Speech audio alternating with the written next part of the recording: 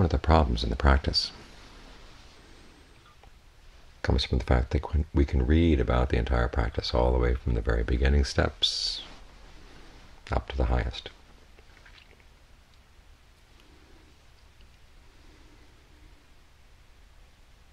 And whether it's because we live in a culture that tries to boil everything down to the simplest steps, or just basic human nature, impatience. We want to go straight to the top.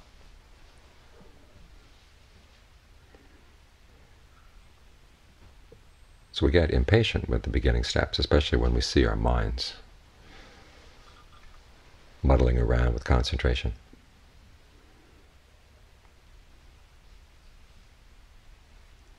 Mindfulness is hard. Actually, the simple act of mindfulness isn't that hard, but it's sticking with it, maintaining mindfulness, maintaining alertness, all these other qualities. Those are hard to do. And so we look for the quick insight,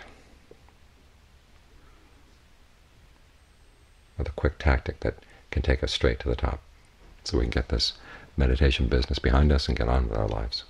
It doesn't work that way. You can't just let go totally in one moment and have the whole job done. It's like playing a game of chess. You can't have your queen just leap across the board and put the king on the other side into checkmate. It takes many stages, many steps. Some of your chess pieces you have to do your best to protect. Others you have to be willing to sacrifice.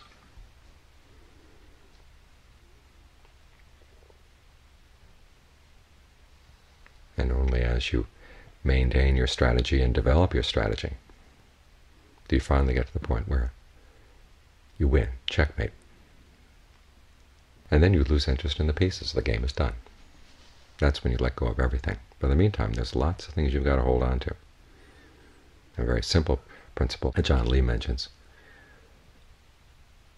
is that first you learn how to let go of whatever is obviously bad, obviously unskillful, and hold on tight to what's skillful. And when your skillful qualities have done your work, then you can turn around and look at them. See how those are fabricated as well. Then you let them go. It all sounds nice and linear, but as you know, if you've been practicing any length of time, there are ups and downs, ins and outs. You make progress, then you backtrack, then you have to try another tack.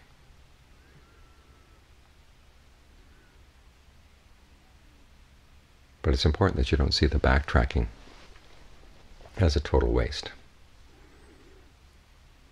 It's simply a matter of there are more lessons that you have to learn more carefully.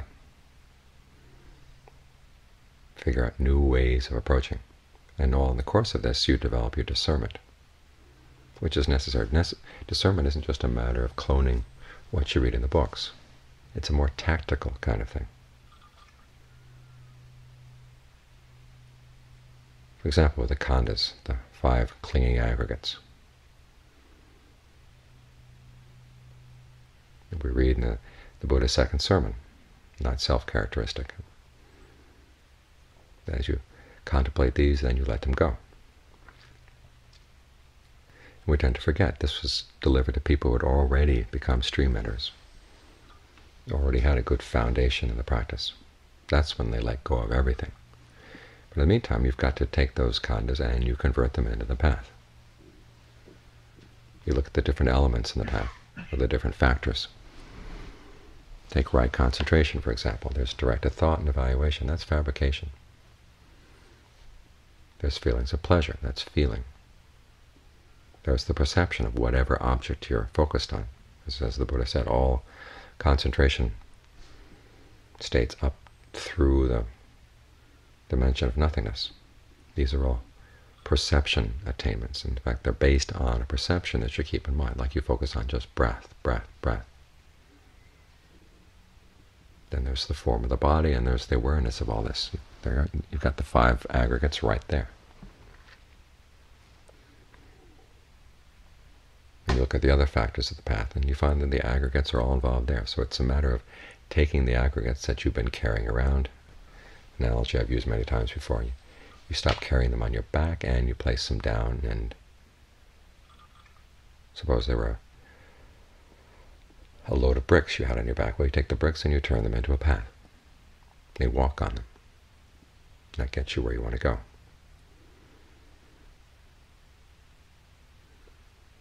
One of the Buddha's insights into our experience of the aggregates is that each of them has an intentional element. There's the raw material for the experience of form or feeling, perception, etc. And then you have an intention that actually turns it into the actual experience of form, feeling, etc. Which means if you change your intentions, you change the way these things function. This is how you use them as the path. For instance, form. Even our experience of the body is not totally given. There's an element of past karma there, but that's also our present karma. The breath is the factor that fabricates your experience of your body. And there is an intentional element in how you breathe. So learn how to take advantage of that. Breathe in a way that's comfortable. Breathe in a way that you can stay focused on.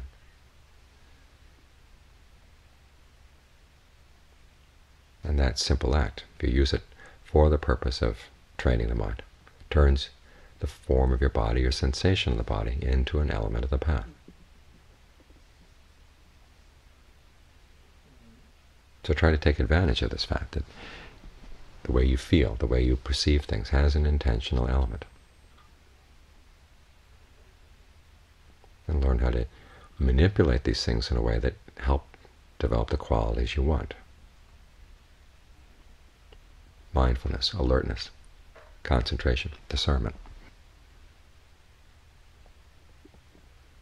So you can use these as the various pieces in your chess game. There may come a point in the game where you have to let go of something in order to advance. But before you have to let go of it, make sure you use it for what you can.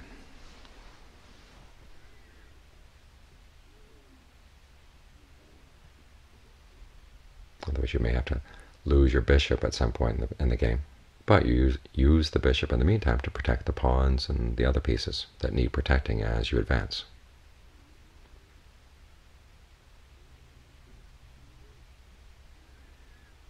As John Lee used to say, you don't just throw everything away. You learn how to take good care of it.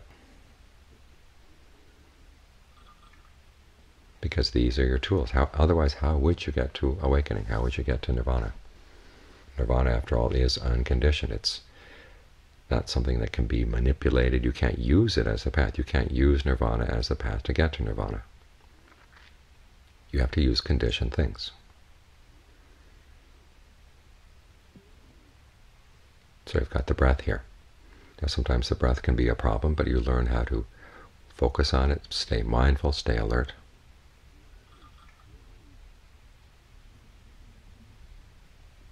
And that will take you to deeper and deeper states of concentration.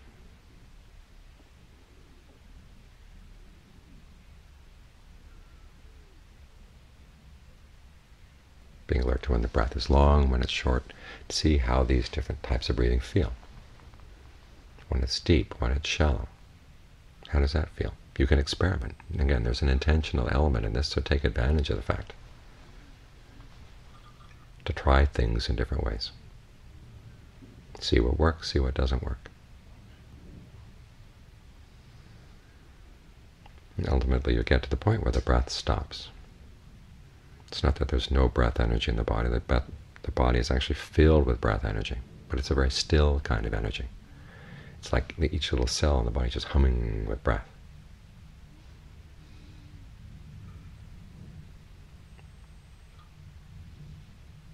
So you don't have to pull the breath in, you don't have to push it out. That's when you can start acquainting yourself with the other elements in the body as well. Fire element, which is the sense of warmth in the body. Where is that? What happens when you focus on that? Again, you bring an intentional element in to see if you can activate it. Where is the warmth strongest in the body? Focus there first, and then think of spreading the warmth throughout the rest of the body. It's like turning up the thermostat. Or experimenting with a new stereo system. You've got to see how loud it can get. Well, of course, you turn it all the way up. It's way too loud. It's uncomfortable, so you tune it down again. Then you find what's just right. It's the same with the elements. They're paired. There's fire is paired with water. Earth is paired with breath. Earth is a sense of solidity, heaviness. Breath is a sense of lightness and energy, movement. And since you've learned how to tune things back and forth this way, find what feels just right. Like the porridge in the story of Goldilocks, not too hot, not too cold.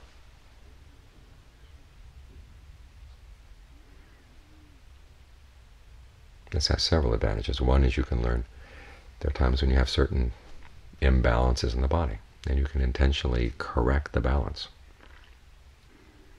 If you're feeling dizzy and lightheaded, think about earth. If you're feeling sluggish and depressed, think about breath. But even more importantly, when you get everything really balanced, then it's a lot easier to move from the sense of the shape of the body into space. This is where you've let go of the breath and you let go of form. You move into the area of the mental aggregates, feeling, perception, fabrication, consciousness. Start out with space. Just think of the space that permeates the body, goes between all the atoms throughout the body. It spreads out. It's unlimited, because this kind of space goes through all atoms everywhere.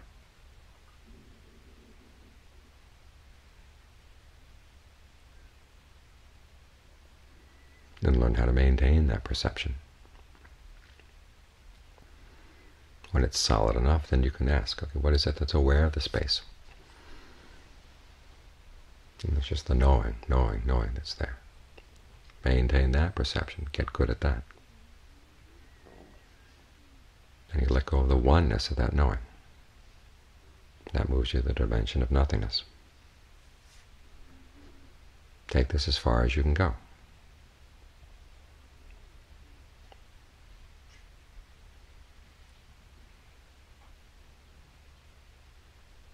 And the basic principle is that you solidify the state of concentration you're in, and then you notice where's the stress that's still in that state of concentration.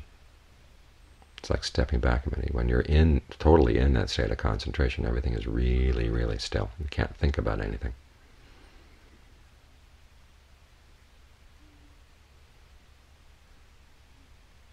But then you can step back a bit and see, okay, what's actually happening here? Notice where's the stress, where are the activities and intentions that lead to that stress. Then you drop those intentions.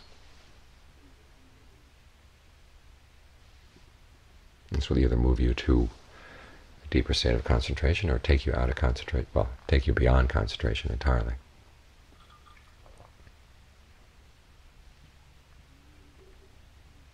So again, you're using the concentration to the point where you can let it go, where you can sacrifice it for something better, for checkmate.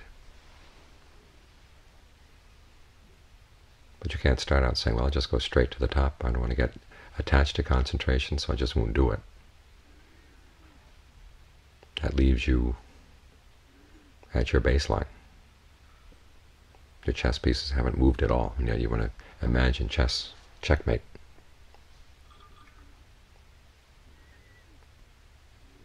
So you move your pawn here, move your pawn there, get the pieces out on the board. And feel your way into the practice. A lot of this comes from feeling your way. You can read the books and have everything planned out beforehand, and then you'll discover your practice doesn't quite go that way. Just like each game of chess is a little bit different. But you take the basic principles and you apply them, and you develop patience as best you can.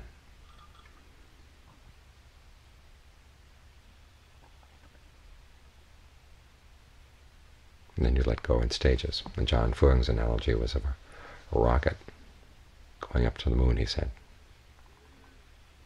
There's the main rocket, and then that drops away, and it sends the nose cone, or the capsule, all the way to the moon. So each part does its work, and then you let it go to move further on, further on. And if it seems long and tedious, well, remember, samsara is longer and more tedious. At least you've got a sense of direction. Most people don't have any direction at all. They just fly around like bugs, up, down, in and out, not knowing where they're going. But at least you're on a path, and it's a path that goes someplace. And although there may be suffering involved in the path, there may be stress, still, it's a lot easier than not being on this path. And the various skills you develop, the tools you have, you learn that you can use to fend off whatever suffering you encounter.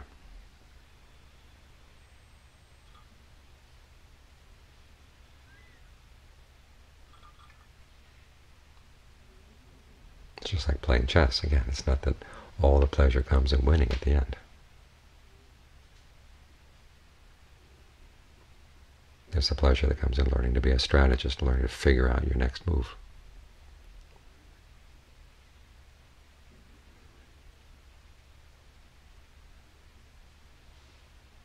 So learn to enjoy the game.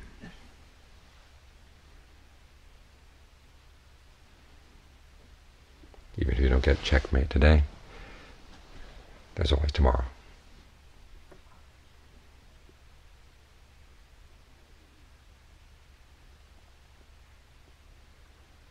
And see that as an opportunity rather than a burden.